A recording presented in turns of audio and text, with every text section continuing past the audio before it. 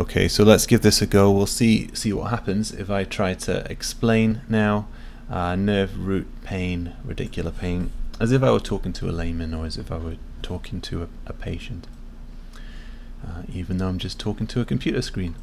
Okay, so as you say, you've got pain in your calf and kind of down the back of your leg. I think the problem is coming from your spine, even though the pain's in your calf. And I'll explain to you a little bit about what I think is going on, so you can understand it too. First of all, let's kind of lay the foundations so that we can kind of both get on the same page. And I think you might know some of this, so I apologize if I'm telling you things you already know, but let's go over a few of the basics of just how you feel stuff normally, even if you don't have pain. So let's say I were to touch you on the calf. In fact, I'll do that now. I'll touch you on the calf. When I do that, a little signal goes up from your calf, up the back of your leg, into your pelvis, into your low back here, where it joins the spinal cord, and it goes up to your brain. And as you know, when that little signal arrives in your brain can kind of work out that someone's touching you on the calf. And that gives you the sensation of being touched on the calf, which you can feel now as I'm doing that. And of course it all happens pretty much instantaneously, right? But that's what's going on. A little signal coming up from the calf into the spinal cord and up to your brain. Now I want to focus on the spine, as I said, which is where the problem is. So let's zoom in there. And again, I suppose I'd be using a model typically if I was in clinic, rather than using this kind of weird program that I've got here. So I think the problem, as I said, is in your spine, and I think it's a particular bit of your spine which I'm going to show you called the nerve root. So let's get rid of some of this skeleton so that you can see a little bit of the nerves to make it more clear. Let's just recap. The signal comes up from your calf and it passes through this kind of slip road here and then heads up to the spinal cord and up to the brain. And it's this kind of slip road, this nerve root type thing, which I think is where the problem is for you. Now let's put the skeleton back on so we can see where that nerve root is. It's kind of surrounded by these bones and by the discs in your spine. So if you get a problem with the bones, or in your case I think it's probably the disc, then it's going to bother that nerve root. Okay. Now, by bother I mean probably it's going to press on it a little bit. So I think probably it's most likely to be a disc. We can't know for sure, like I don't have MRI vision. And don't worry, we don't need to know right now, but if we do, we can just send you for an MRI if we're concerned. But the most likely thing, given your age and given that you've kind of felt something go in your back, is that you've had a bit of a disc herniation. We can talk about that later. But that disc herniation is pressing on that nerve root somewhat. Pressing on it and crowding it out. Now nerve roots are made of tough stuff. They are pretty difficult to really damage. You know, nerves get squashed and strained all the time, but they don't like being pressed on too much.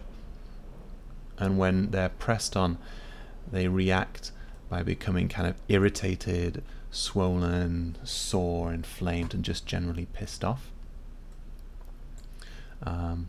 So as I said, they're quite strong, but if you kind of bother them too much, if they get pressed on, then they do become irritated and sore.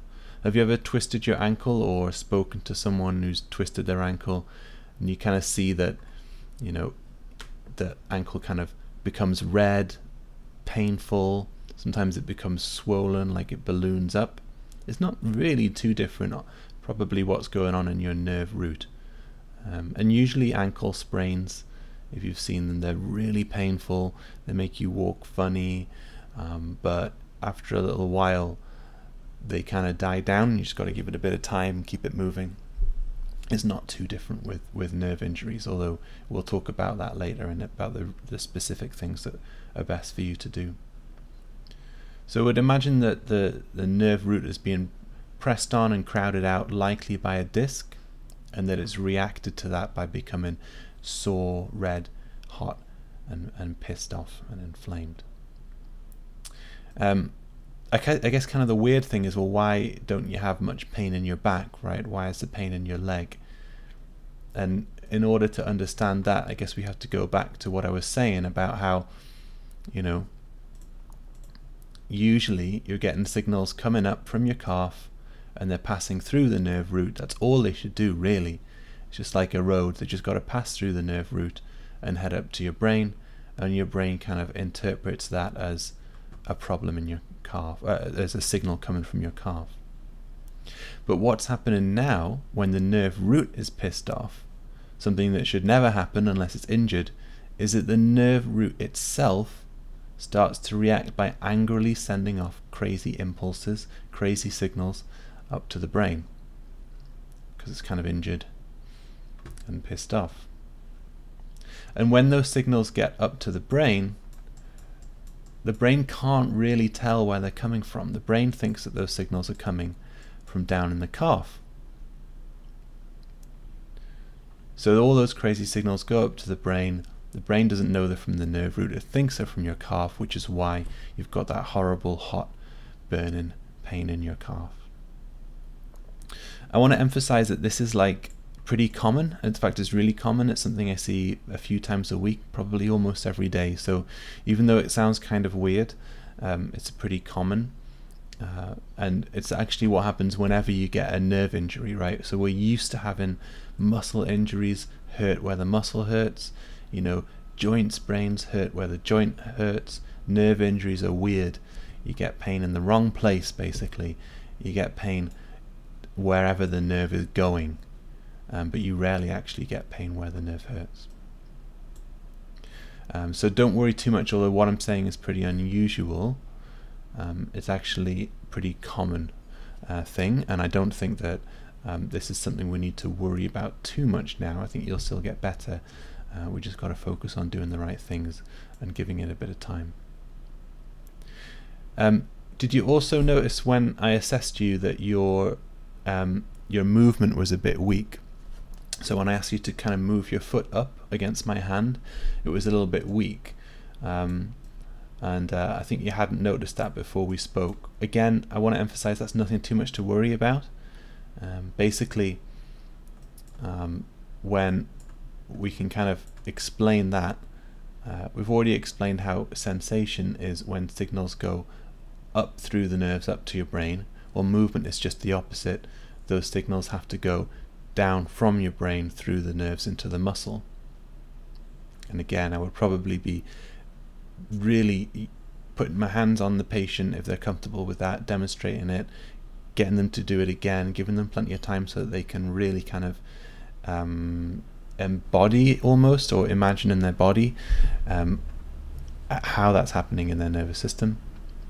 So that signal is supposed to go down from your brain through the nerve into your muscle to tell the muscle to move, basically. But because we got this injury at one point in that pathway, that signal's not getting down properly, so your muscle's not moving properly. It's basically not getting past there. Again, I'm not too worried about that for now. We'll definitely keep an eye on it. But actually, I find, and the science tells us that people who have this problem, they actually are more likely to get better. It's a bit weird. So although it might seem concerning, I'm not concerned for now, although we'll keep an eye on it for sure. Lastly, you also mentioned that you were getting some weird sort of prickling and pins and needles in your leg too. That's a similar thing to the pain that we were describing. So normally, again, if I were to touch you on the calf, then when I touch you on the calf, there's some really specialized, clever nerves that send off a really specialized, clever signal up to a specialized pathway, and it goes up into the specialized part of your brain, and that's happening every day, right? So your calf is hot, your calf is cold, someone touches you on the calf, you're getting all these really specific, special messages going up to your brain, and your brain can feel the slightest thing perfectly, and it's all really clever. What happens when you've got this nerve injury at your nerve root is you're not getting any kind of special clever messages. You're just getting crazy kind of barrage of messages going up to the brain. It's a bit like kind of white noise on a detuned radio or something.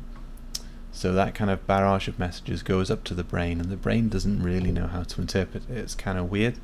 So for you, it's feeling like prickling. Some people get like pins and needles. Sometimes people feel like particularly hot or cold. So again, it's normal when the nerves are injured, when they're firing off these crazy messages to the brain, for you to not only get this extreme pain, but for you to also get these weird and wonderful sensations that go with it. It's a bit like this kind of messaging signal system in your body, which usually works so perfectly and wonderfully, has suddenly kind of gone a little bit crazy in one place and is giving you all these crazy signals that your brain has to interpret. So obviously at that point, I would never give a lecture like that, and I'd want to be kind of trying to turn it into more of a conversation. But I guess those are some of the key points that I would cover, and that's the language that I would use to do it, which I hope is kind of simple enough for really anyone to understand. Again, as I can't emphasize enough, like using the patient's body, using the model so that they can understand it, if indeed they want to. Of course, some people just don't care, but in my experience, a lot of people with sciatica really appreciate understanding what's going on. So we'll stop recording there, and I hope that's been useful to you.